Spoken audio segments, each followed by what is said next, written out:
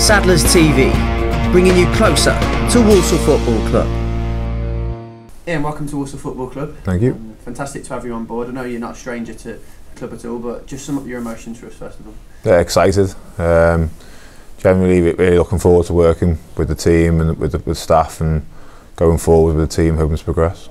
You obviously come from Chester, where a few of our boys are on loan at the minute, but talk us about your first spell here. First of all, I know you came in for a few months under these. Yeah, when it comes to the end of my playing career, you realise that you've got to do something else in life, and your football can't play forever. So I had the opportunity to play at night at non-league and come and educate myself really with Dean and Rich for about 3 or 4 months, about 18 months ago it is now, and really enjoyed it. Loved how the club was set up, loved the way the players were interacted with, and it was a real eye-opener for me, and I've learnt a lot from it.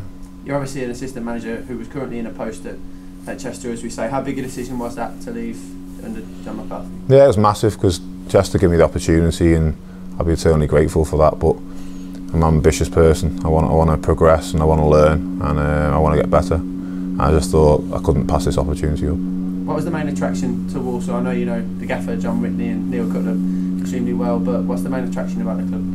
The way the youth is, really. The way they want players to progress through the youth ranks and up into the first team, and they give them a chance. And I think if players want to come in and learn, and I want to coach them, and I want them to get better, I want time on the training grounds to make players better, and I think it's a perfect opportunity to do it. That's sort of my next question, really. How do you sort of describe your style of coaching as an assistant? I think the old school scream and shout at them's gone now. I think you've got to nurture players. You've got to get to know players. Got to get to know what makes them tick, and help them from there. And it's all about the players for me. I'm in the background. I'm just there to provide support when they need it. I think I've got a good background education in football, and I'm just there to help them, push them on. Let's talk a little bit about your playing career. 500 league appearances, over 600 in all competitions. Yeah. How much did you enjoy the 18-year career as a professional? I loved it. Yeah, I love playing football. It's my dream as a kid, and if I could do it for longer, you probably would. But when I stopped playing so well, I stopped loving it as much. Last year, I felt like my legs had gone a bit, and I knew my time was up.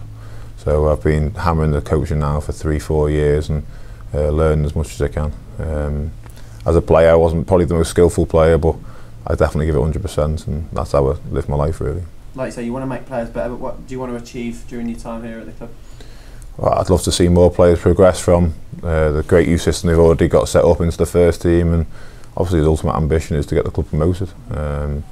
Whether that be through the playoffs or automatic, but that's got to be the ambition. I wouldn't come here and just settle for mid-table. I know the gaffer and Cuts both want that as well, and something we're looking to do long term. What do they have to say to you to persuade you to come here? I know everyone talks about the gaffer's character, and I suppose it's important that you as his assistant has to get on with him. So how did that conversation play out? It just we went for a coffee, and we went for a sit down, talk, and we talk football, we talk life, and I think we share a lot of views. It's very similar.